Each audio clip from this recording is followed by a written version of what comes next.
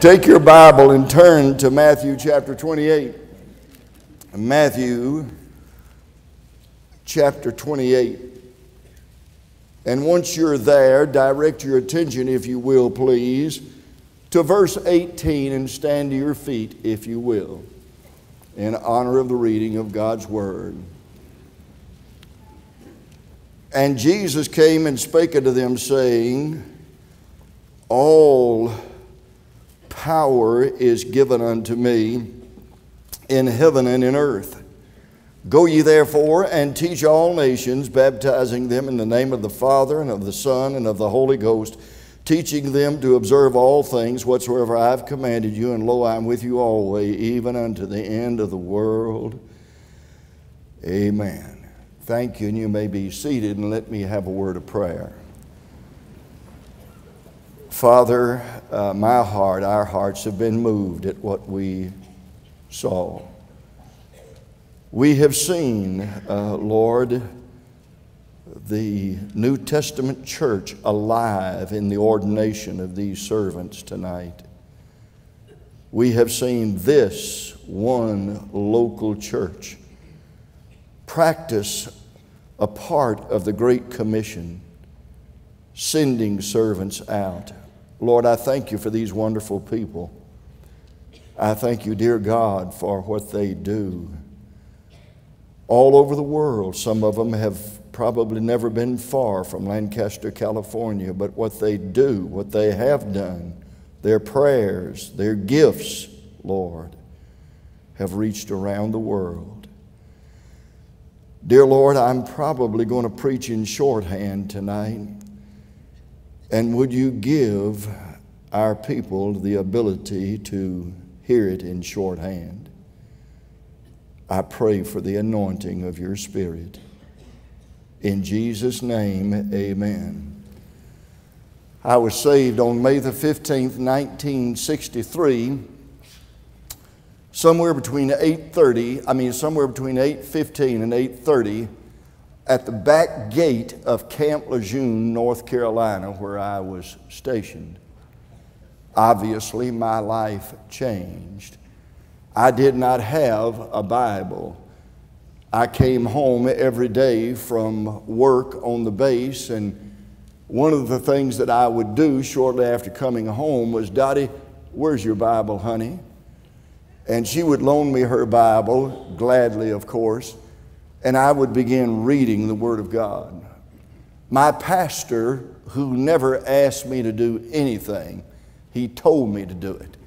And my pastor told me where I was to begin reading in the Bible. And I followed his instructions, and the third phase of those instructions, after 1 John 5 times and the Gospel of John once, he directed me to the book of Matthew, and he said, I want you to read the whole New Testament through. Let me know when you get through with it, and I got something else for you. And so I began reading the Gospel of Matthew. My wife used to make a lunch for me, and I would take that lunch to work, and if it was good, clear days, I would sit down on the embankment near our headquarters building, and I would eat the lunch that Ms. Lancaster had fixed for me. My favorite was always bacon, lettuce, and tomato sandwiches. And I had my Bible with me. We had won an attendance contest, and we won a gift certificate to a Christian bookstore, and I went and got me a Bible. First Bible I'd ever owned, other than the one at Grandma Lancaster, the church that Grandma Lancaster took me to, gave me when I was just a boy. But I began reading. And one day it got me to Matthew 28, 19 and 20. I can see it right now. Bacon, lettuce, tomato sandwich, thermos jug.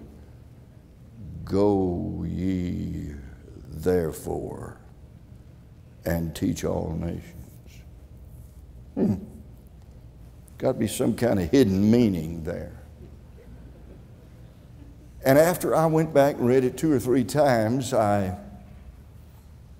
said, you know, I don't know whether I'm different or not, but I believe that's talking about me. Go ye therefore and teach all nations. And then I began to reason. Now, you know, Marines have been accused of a lot of things, and one is, you know, not being as bright as they should be, and that was me at that time. But I said, Lord, they're not going to let me off work. And where do I start? And I don't have enough money for plane tickets. Now, I actually had a discussion with the Lord, something like that. Well, in my reading, it got me over to Mark chapter 16, verse 15, go into all the world and preach the gospel to every creature.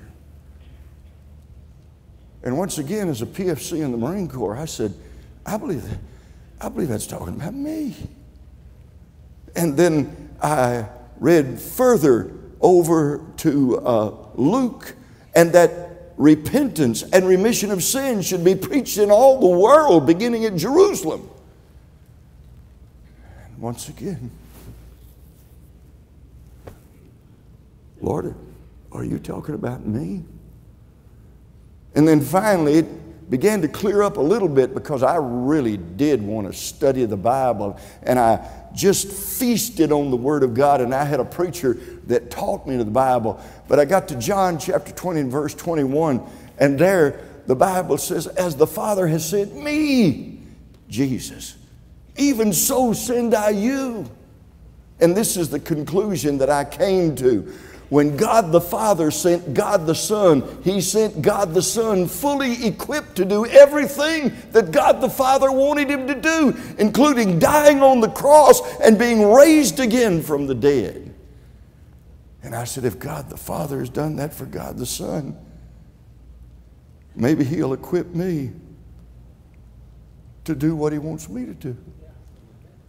And then I read over in the book of Acts, and there the Word of God said, it is not for you to know the times or the seasons which the Father hath put in His own power. And then in verse 8, but ye shall receive power. Two different words, by the way. Two different words. I'm not trying to teach you a Greek lesson, but two different words. The first word power is the word for authority. It's God Almighty who has told every one of us to go into all the world and preach the gospel to every living creature. It's God Almighty that did that for you and for me. But then in the next verse he says, but you shall receive power, dunamis, dynamite, ability. Whatever God tells you to do, whatever God tells me to do, God gives us the ability to do it, including this mandate, this wonderful commission of going into all the world and preaching the gospel to every creature. And in Acts chapter 1 verse 8, but ye shall receive power, after that the Holy Ghost is come upon you. I have found out that none of what I am to do depends on me, but everything that He wants me to do depends on Him. And I am to be dead to self and alive in the Lord Jesus Christ. But ye shall receive power, after that the Holy Ghost is come upon you, and ye shall be witnesses unto me. I love that word, witness. It's the same word in the original language for martyr. Do you know who God's looking for? God's not looking for people who say, do you know something? I believe that with my training and my background and my charisma and my ability, I can do it. God's not looking for people like that. God's looking for people that realize they can do nothing without the Lord Jesus Christ, but they can do everything through Him. But ye shall be witnesses unto me. Both. Do you know that your Bible says that? Both. Now, class, stick your fingers up. How many does both mean? You're wrong. Both Jerusalem, Judea, Samaria, and the uttermost parts of the earth. Do you know what that wonderful word means in its context? It means simultaneously. God wants you and me to be witnesses all over the world simultaneously. Now, He wants us to start in Jerusalem. I said, you know, I've never been to Jerusalem, but if that's what's going to take, maybe I can get some time off and go there. But quickly I came to the conclusion that my Jerusalem was the 2nd Marine Division of Camp Lejeune, North Carolina. And God gave Dottie and I a broken heart to reach the men and the women of the 2nd Marine Division of Camp Lejeune, North Carolina. Where's your Jerusalem? Have you started yet?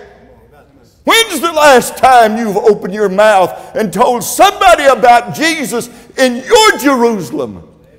Oh, God has ordained that you begin by being a witness in your Jerusalem. Here's what the Bible says. The Bible says we have this treasure in earthen vessels. Do you know what missionaries are? Do you know what Christians are? They're basically delivery boys. They've got a treasure, and that treasure is to be delivered to somebody else. That treasure is called the gospel of the Lord Jesus Christ. I thank God that on that May 15th, 1963, that man of God did not come to me with some religious philosophy. He came to me with the glorious gospel of the Lord Jesus Christ. And a man that had been in the depths of sin was redeemed by the blood of the Lord Jesus Christ in hearing the gospel. Just like that witch doctor you heard about a little while ago. Just like people all over the world. Are you witnessing in your Jerusalem? I don't have to tell you. We've seen a little sign tonight. Jerusalem, Judea, Samaria, people around us that live around us. Some of them don't look like us. Some of them are different skin colors. Some of them are from different ethnic backgrounds. They live around us. But God wants us to give them the gospel. And then into all the world. You say, Brother Lancaster, how can I do it? I wish I had time.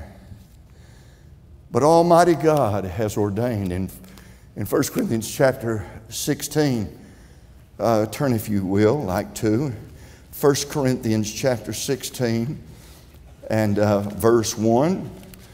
The Apostle Paul says, under the inspiration of the Holy Spirit,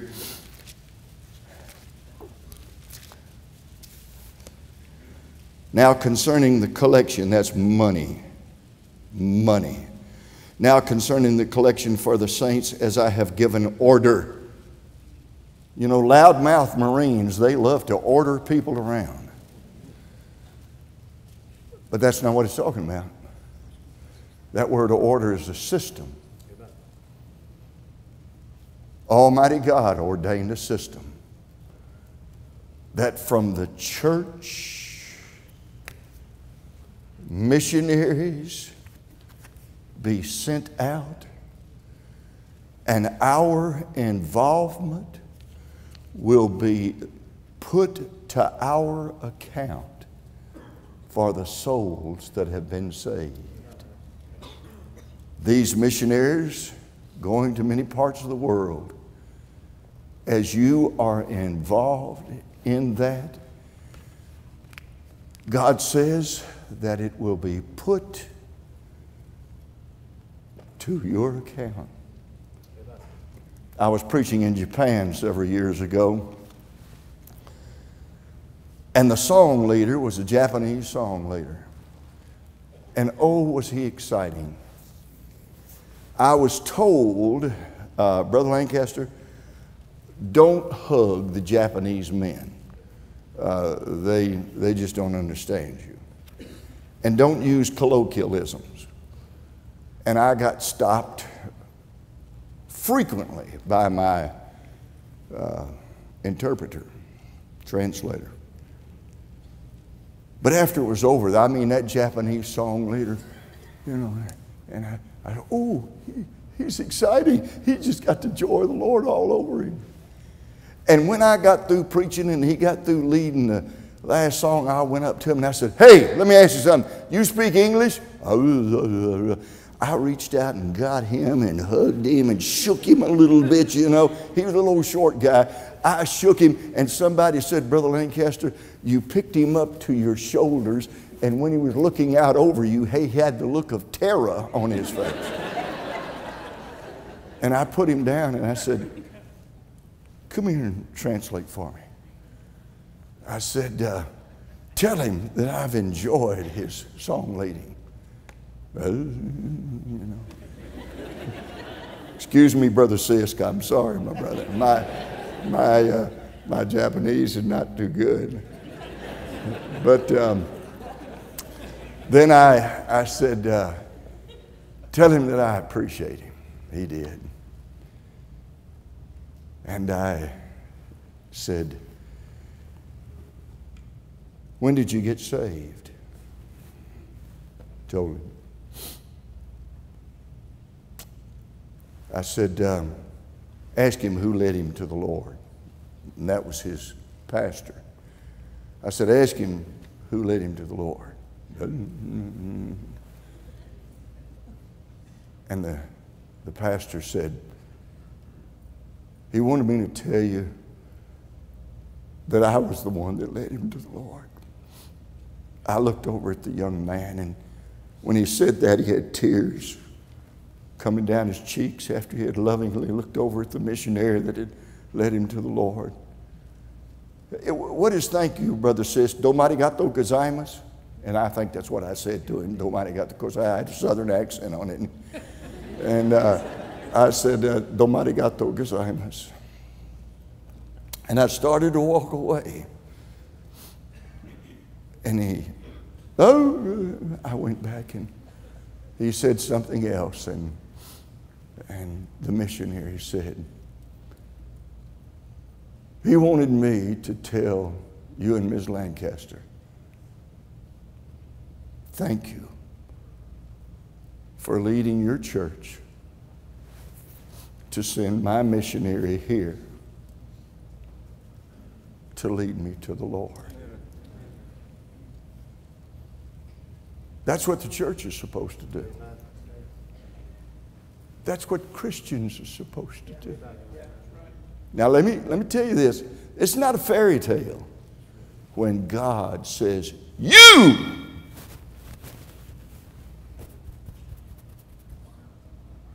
go into all the world, preach the gospel to every creature. My sweet wife is a good girl. Her father was a drunkard. Her mother got her life thoroughly right with God and was one of the godliest women that I've ever known. We had a military ministry in Memphis, and all of those GIs from Millington Naval Air Station, they loved Mrs. McNeamer because she babied them, took care of them, fed them. And but as a teenage girl, one day a man gave my sweet wife the gospel, and she got saved. On May the 15th, 1963. Now, here's the way it was. May the 15th, 1963.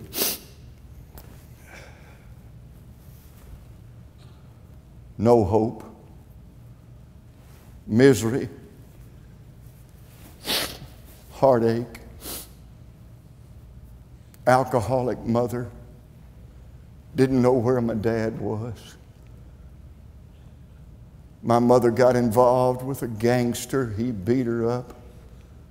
I almost killed him. I was in and out of jail. My mother committed suicide.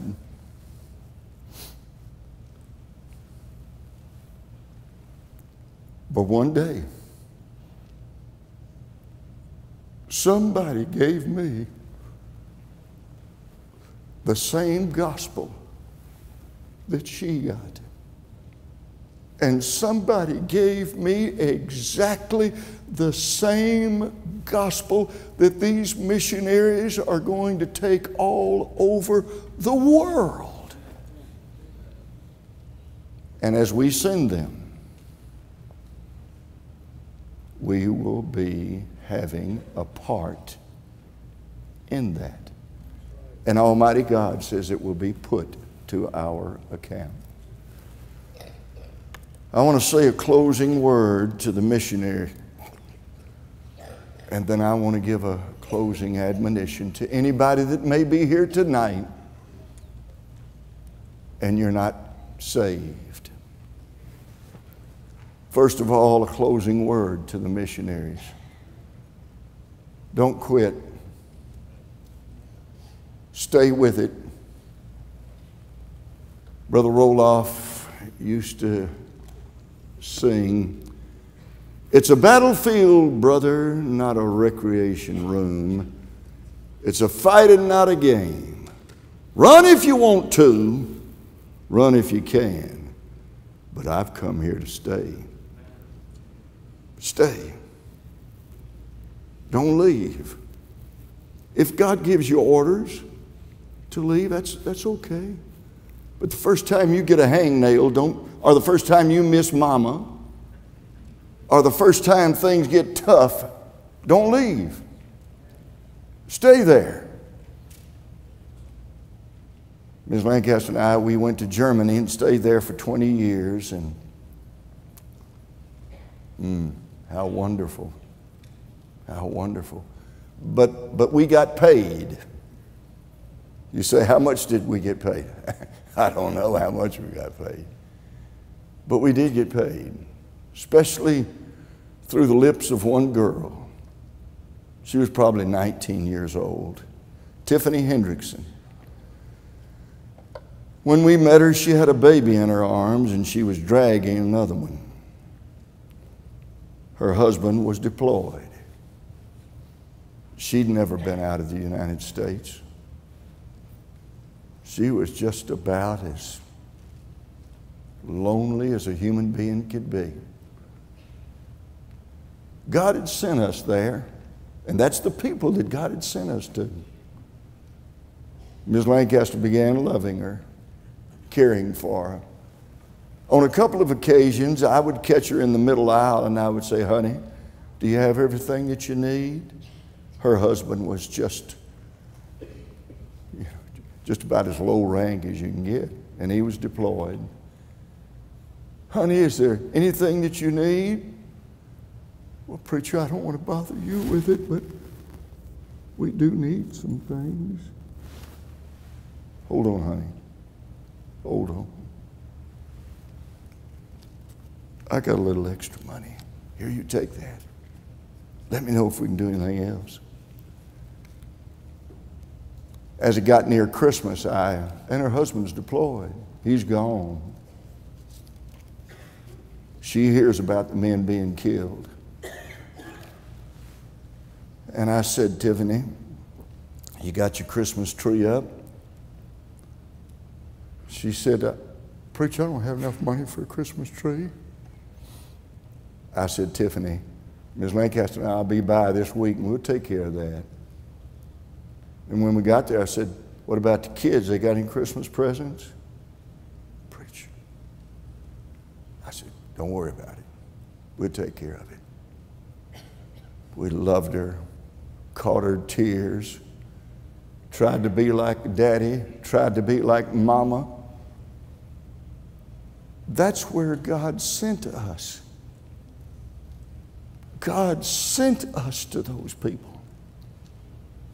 Rumor got started that Ms. Lancaster and I were leaving. We were actually coming to the States for a 2-week preaching mission. I mean, you know how rumors fly? You probably have never had anybody spread a rumor about you or anything. But I mean, rumors fly. The Lancasters are leaving. They're leaving. The BSB commander called me and he said, Dr. Lancaster, we're going to miss you. I hear that you and your wife are leaving. I said, Colonel, we're not going to leave. We're not leaving. I'm going to States preaching 2 weeks and coming back. Businessmen called. Travel agent called. Church members called. Oh, Brother Lancaster, we're sorry to hear y'all are leaving.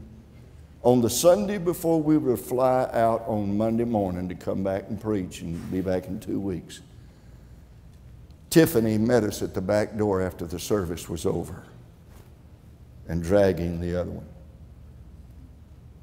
Preacher, are you and Miss Lancaster coming back? I said, yes, honey, it's just a rumor. We're coming back. She said, please come back. I said, Tiffany, we're coming back. She stepped outside the door and I greeted the rest of the folks going by. And when she met us as we were going out, she said, Preacher, I can take it if you'll just tell me the truth. Are y'all coming back? I said, Tiffany, we're coming back.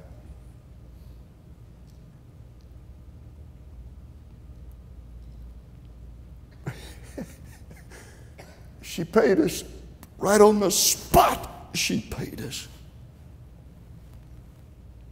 She said, Preacher, you and Miss Lancaster come back. I need you. That was it. That paid for our 20 years of being there. Somebody needed us. Missionaries, there are people that need you. Some of them are waiting for you. They're there and they need you. Recognize, and those of you that are not missionaries, recognize that probably the greatest thing in this world, one of the greatest things in this world, is to be needed. And if you and I will be involved in this, one day, when we meet in glory, we'll meet thousands, maybe more, of others to say, thank you. I needed my missionary. Thank you. Now be saved tonight. You say, what is all this hullabaloo about? What is it? Because people need to be saved. Religion won't do anything for you. Religion starts wars and sends people to hell. Religion's not going to do anything for you. What you do, you need Jesus. You need to be born again, and He's here. He is here. Hallelujah. He is here. Amen. He is here. Holy, holy. I can hear His voice again. Jesus is here. Accept Him into your heart, please.